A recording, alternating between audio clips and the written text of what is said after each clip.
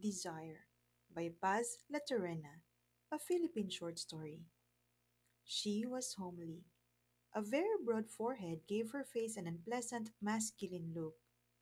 Her eyes, which were small, slanted at the corners, and made many of her acquaintances wonder if perchance she had a few drops of celestial blood in her veins. Her nose was broad and flat, and its nostrils were always dilated, as if breathing were an effort. Her mouth with its thick lips was a long straight gash across her face, made angular by her unusual big jaws. But nature, as if ashamed of her meanness in fashioning the face, molded a body of unusual beauty. From her neck to her small feet, she was perfect. Her bust was full, her breast rose up like twin roses in full bloom. Her waist was slim as young girl's. Her hips seemed to have stolen the curve of the crescent moon. Her arms were shapely, ending in small hands with fine, tapering fingers that were the envy of her friends. Her legs, with their trim ankles, reminded one of those lifeless things seen in shop windows, displaying the latest silk stockings. Hers was a body a sculptor in a thirst for glory might have dreamed of, and molded in a feverish frenzy of creation, with hands a tremble with vision of the fame in store for him. Hers was a body that might have been the delight and despair of a painter whose faltering brush tried in vain to depict on the canvas such a beautiful harmony of curves and lines. Hers was a body a poet might have raved over and immortalized in musical fanciful verses. Hers was a body men would gladly have gone to hell for. And they did. Men looked at her face and turned their eyes away. They looked at her body and were enslaved. They forgot the broad masculine forehead, the unpleasant mouth, the aggressive jaws. All they had eyes for was that body, those hips that had stolen the curve of the crescent moon. But she hated her body, hated that gift which nature, in a fit of remorse for the wrong done to her face, had given her. She hated her body because it made men look at her with an unbeautiful light in their eyes, married eyes, single eyes. She wanted love, was starved for it, but she did not want the love that her body inspired in men. She wanted something purer, cleaner. She was disgusted and hurt, for men told other women that they loved her, looking into their eyes to the souls beneath, their voices low and soft, their hands quivering with the weight of their tenderness. But men told her that they loved her body, with eyes that made her feel as if she were naked, stripped bare for their sinful eyes to gaze upon. They told her with voices made thick by desire, touched her with hands of fire, that sheared her flesh, filled her with scorn and loathing. She wanted to be loved as other women were loved.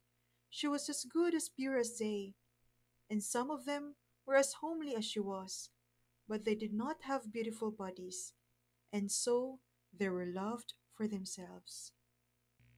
Deliberately, she set out to hide from the eyes of men the beautiful body that to her was a curse rather than a blessing. She started wearing long white dresses that completely disfigured her. She gave up wearing Filipino costume, which outlined her body with startling accuracy. It took quite a while to make men forget that body that had once been their delight, but after a time they became accustomed to the disfiguring dresses and concluded that she had become fat and shapeless. She accomplished the desired result. And more, for there came a time when men looked at her and turned their eyes away, not with the unbeautiful light of former day, but with something akin to pity mirrored there, pity for a homely face and shapeless mass of flesh. At first she was glad, glad that she had succeeded in extinguishing that unbeautiful light in the eyes of men when they looked at her. After some time, she became rebellious, for she was a woman and she wanted to be loved and to love. But it seemed that men would not have anything to do with a woman with a homely face and an apparently shapeless mass of flesh. But she became reconciled to her fate, and rather than bring back the unbeautiful light in men's eyes, she chose to go on with the farce. She turned to writing to while away the long nights spent brooding all alone. Little things, little lyrics, little sketches. Sometimes they were the heartthrobs of a woman who wanted love and sweet things whispered to her in the dark. Sometimes they were the ironies of one who sees all the weaknesses and stupidities of men and the world through eyes made bitter by loneliness. She sent them to papers which found the little things acceptable and published them to fill space, she told herself. But she continued to write because it made her forget once in a while how drab her life was. And then he came into her life, a man with white blood in his veins. He was one of those who believed in the inferiority of colored races, but he found something unusual in the light, ironic tirades from the pen of the unknown writer. Not in the little lyrics, no. He thought those were superfluous effusions of a woman belonging to a race of people who could not think of writing about anything except love. But he liked the light, airy sketches. They were like those of the people of his race. One day, when he had nothing to do, he sent her, to encourage her, a note of appreciation. It was brief, but the first glance showed her that it came from a cultured man. She answered it, a light, nonsensical answer that touched the sense of humor of the white man. That started a correspondence. In the course of time, she came to watch for the mail carrier for the gray tinted stationery that was his. He asked to see her, to know her personally. Letters were so tantalizing. Her first impulse was to say, no. A bitter smile hovered about her lips as she surveyed her face before the mirror. He would be so disappointed, she told herself. But she consented. They would have to meet sooner or later. The first meeting would surely be a trial. The sooner it was over, the better. He, the white man, coming from the land of fair, blue eyed women, was shocked.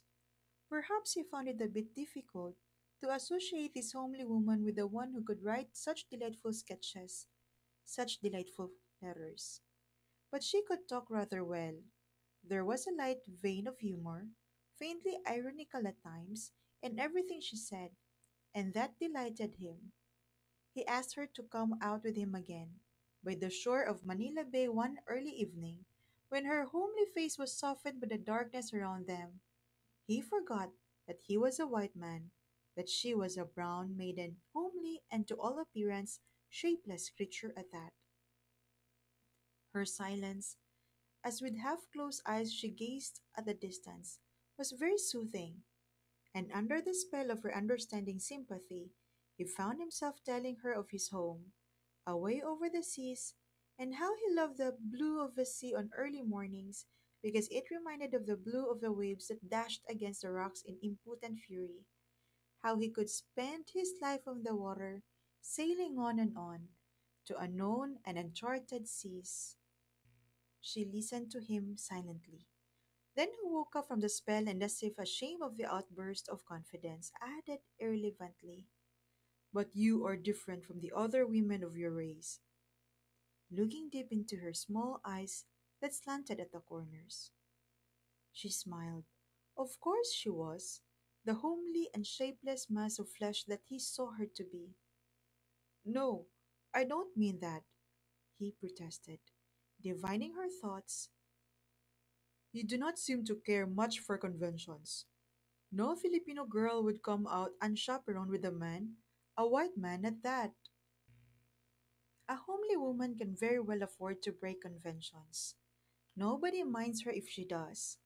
That is one consolation of being homely," was her calm reply. He laughed. "You have some very queer ideas," he observed. "I should have," she retorted. "If I didn't, nobody would notice my face and my figure." She hated herself for stammering the last words. He looked at her impersonally, as if trying to find some beauty in her.